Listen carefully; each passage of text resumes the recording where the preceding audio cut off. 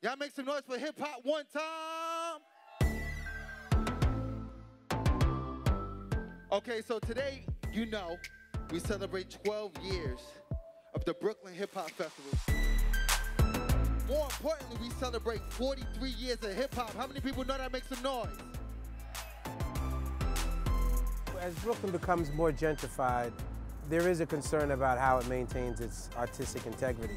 It's going to be one of the great battles of the next few years. I think it's something that we need to bring to the doorstep of the mayor and the public advocate and city council, and you have to keep this space available so we can keep creating art. One of the first arts in hip-hop was the dance. Not a lot of us to tell the story of the actual place. As more people move in, they kind of move the history out, and they forget about the people that actually started the trend or the fads that they enjoy, whether it be dance, music, art, culture, or places to live, period.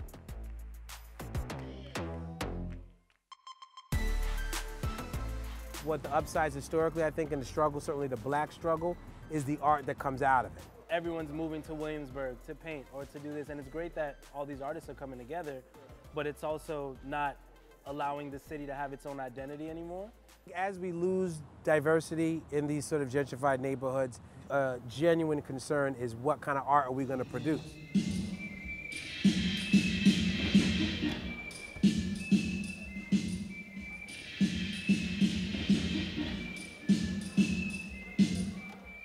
If I died in my carcass, it looked like a glass car parked in Carson. It's like I'm incarcerated, how bars are always in arm's length. I'm like Scarface crossed with Desperado's guitar case. You're laughing. When you think about how hip-hop has been used in more organized, mainstream, academic circles, I don't think it has diluted the actual art itself. I think it does the complete opposite. It raises the profile of the music, the culture, and the people. It helps your acceptance. If we didn't have this sort of academic discussion, we didn't have talented professionals, even like all of us right here, who knows what they may think. You know, you got little black and brown kids at the carousel, you know, we got little Puerto Rican kids writing plays, and we must give them a space to perform.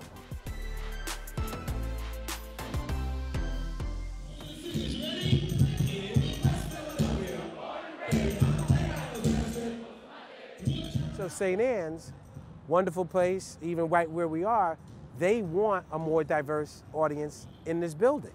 So how do they get that? They partner with us because nobody else is going to do it. Is everything going to be a high rise? Are we just all going to try and get that real estate money? Or are we going to set aside some places for art and music and culture?